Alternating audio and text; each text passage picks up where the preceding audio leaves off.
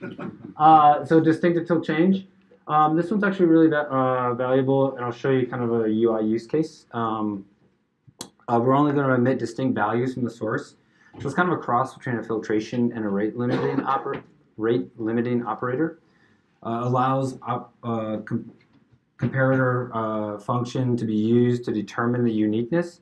So otherwise it just does a strict equality check by default if no comparator is provided. Some of the other operators that you might look at alongside of this is distinct and distinctUntilChanged. Let me show you an example in the app.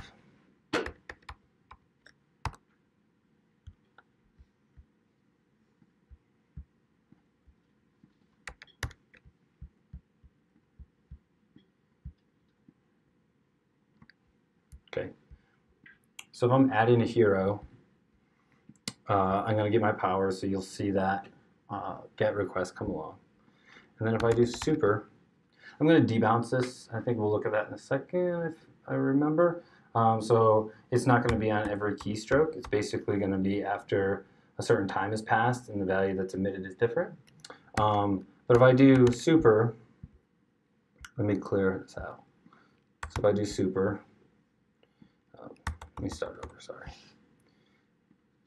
So if we do super, we're going to go ahead and do a network request, right? But I'm going to do a distinctUntilChanged. So I think I have like a half a second debounce on this. So if I do delete ER, it doesn't fire again because it's not distinct.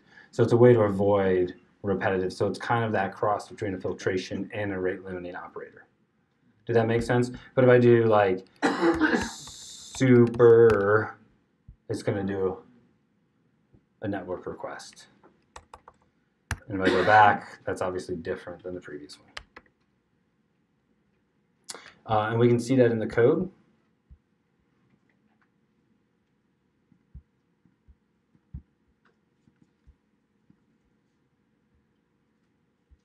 I think it's in this one. Yeah. So here's where I'm getting my filtered characters. I'm using reactive forms in Angular. So I'm getting the value out of that name, which is that text input. And then I'm subscribing to the value changes observable. And I'm going to pipe that to debounce it. That's that 500 millisecond debounce, so I'm not hitting on every keystroke. And then I'm going to do distinctUntilChanged, so that way we're only going to fire that when it's unique. And then I'm just going to do a switchMap to basically filter out and stuff. So it's pretty simple. And then you can also provide it a function where if you don't want to just do a strict equality check, if you want to check for maybe something within that object or whatever, you can do that as well.